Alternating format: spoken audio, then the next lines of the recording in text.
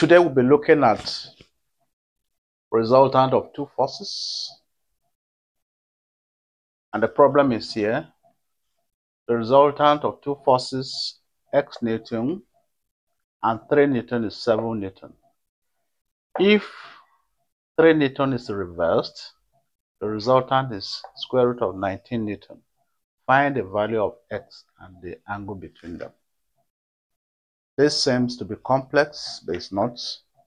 We may sketch it and then see how we can solve it. Solution. If these are reference points, then the 3n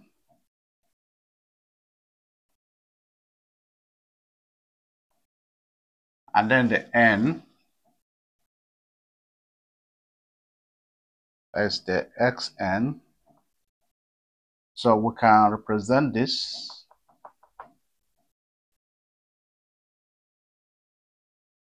way, and this is also xn, and then the resultant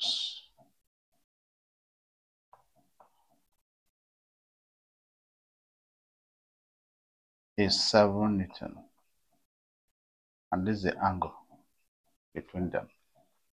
So this is also 3n, and this is the angle. So the other one, they say if 3n is reversed in the opposite direction, in that case, we are talking about minus 3n. So the same way, we have our xn.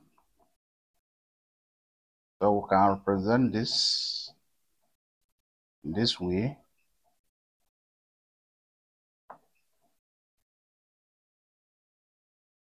So this is also our xn, and this is the angle. And in this case, the resultant is square root of 19n. So if this is our A and this is B, so we can use cosine rule, which we are familiar with, to solve this. So using cosine rule,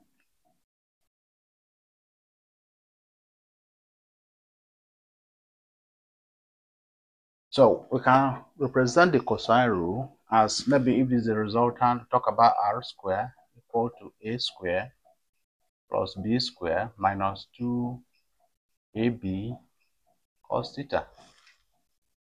So in this case, our resultant is 7 square equal to 3, sorry, one of this is x square plus 3 square minus 2 times x times 3 cos theta. So by the time we evaluate this, we have 7 squared is 49 equal to x square plus 3 squared is 9 minus 2 times 3, we have 6x cos theta. So we can rearrange this equation and say that, or x squared plus 9 minus 6x cos theta equal to 49. So with this, we can collect like terms. We can take this to the other side, and x squared minus 6x cos theta equal to 49 minus 9. Remember, 9 is going to the right hand side, so it will become minus. We can write this as x squared minus 6x cos theta minus 40 equal to 0. Remember, 49 minus 9 is 40. So by the time we take the 40 to the left hand side, become minus, and this is our equation 1. Then for B, we use the same cosine rule, and in this case, our resultant is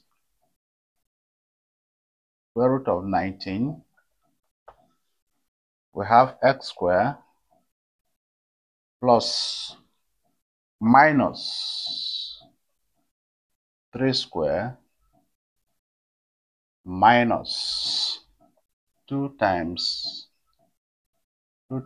x times minus 3 cos theta. So remember sort, we have, if the square root of 19 becomes 19, equal to x squared plus minus 3 squared is 9, minus 2 times minus 3 becomes plus 6x cos theta.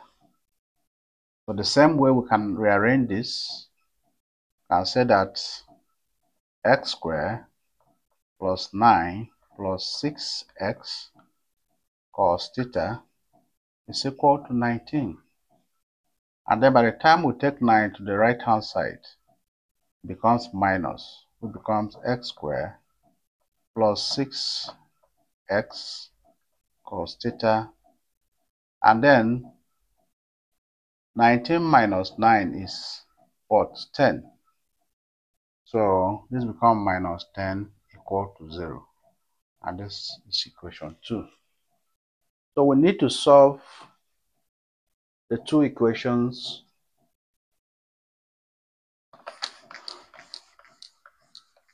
We need to solve the two equations. So these are the equations. Equation 1 is x squared minus 6x cos theta minus 40 equal to 0. This 1. We have x squared plus 6x cos theta minus 10 equal to 0. So by the time we eliminate, we solve by elimination. If we say equation 1 minus equation 2, to subtract these two equations, x squared will go, and then we can look for x. So x squared minus this is 0. Then minus 6x cos theta minus 6x cos theta. This becomes minus 12x cos theta. Then here you have minus 40 minus minus. So the 10 will become plus. So this becomes minus 30 equal to 0. So we can say that x cos theta is equal to 30, taking this to the other side, or divide by minus 12. So we can reduce this as using 2, 15 all over 6, and then 3 into 6, 2, 3 here, 5. So we can say that x cos theta is equal to minus 5 over 2, and this will be our equation 3. So if you take equation 3 and substitute into any of these equations, either 1 or 2, we'll now find the value of x. So let's do it. Solving for x,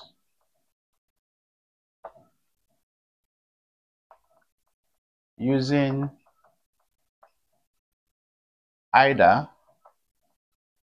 equation 1 or equation 2 becomes, let's use 1,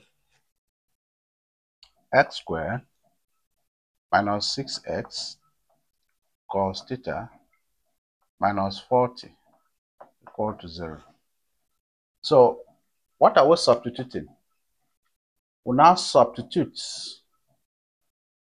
the value of this s cos theta equal to minus 5 over 2. So this is what we are substituting. X cos theta into minus 5 over 2. So this becomes x squared minus 6 times minus 5 over 2 minus 40 equal to 0. You can see 2 here 1, 2 here 3. So we can write this as x squared minus 3 times minus 5 is 15 minus 40 equal to 0. So what do we do? Minus 5 minus 15 minus 40 is minus 25. So you can see this. 15 minus 40 is minus 25. So this becomes x squared minus 25 equal to 0. So by the time we take 25 to the right hand side, become plus. So we can say that x squared equal to 25. We can say that x is equal to square root of 25, which is equal to 5 Newton. What if we use equation 2? Will it still give us the same value of x? Or let's try it. Using equation 2, that is, equation 2 is x squared plus 6x cos theta minus 10 equal to 0. So what will this give us? So we have x squared plus 6. We are now substituting this value, x cos theta, as minus 5 over 2. So this becomes minus 5 over 2 minus 10 equal to 0. So the same way we can reduce this 2 here 1, 2 here 3. So we have x squared. Then 3 times this will now give us minus 15 minus 10 equal to 0. Minus 15 minus 10 is minus 25. So we have x squared minus 25 equal to 0. So by the time we take 25 to the other side, we become plus. So x squared is equal to 25, and x is equal to the square root of 25, which is equal to 5 Newton. So any of the equation you use, you get the same value of x. But that is not where we're going to stop. Remember, we're asked to find the angle, the value of x, and the angle between the two vectors. So the same way, if you use any of these equations and substitute the value of x, that will give us the angle. Solving for the angle, we use any of this. So let's start with equation 1. X squared minus 6x cos theta minus 40 equal to 0. Remember, we have solved for x, and x is 5. So this becomes 5 squared minus 6 times 5. Because the value of x is 5. Cos theta minus 40 equal to 0. So 5 squared is 25 minus 30 cos theta minus 40 equal to 0. So we collect like terms. So we can say that 30 cos theta is equal to 40. Remember, if we take 40 to the other side, it becomes what? Plus. Remember, this is minus 30. And cos minus cos theta will now be equal to 40. Sorry. Remember, we have 25 here. So if you take this 25 to the other side, becomes what? Minus 25. Is that right? So we can write minus 30 cos theta equal to 40 minus 25 is 15. So cos theta, we divide both sides by minus 30, will be equal to 15 divided by minus 30. So we can reduce this as 1 minus 1 over 2.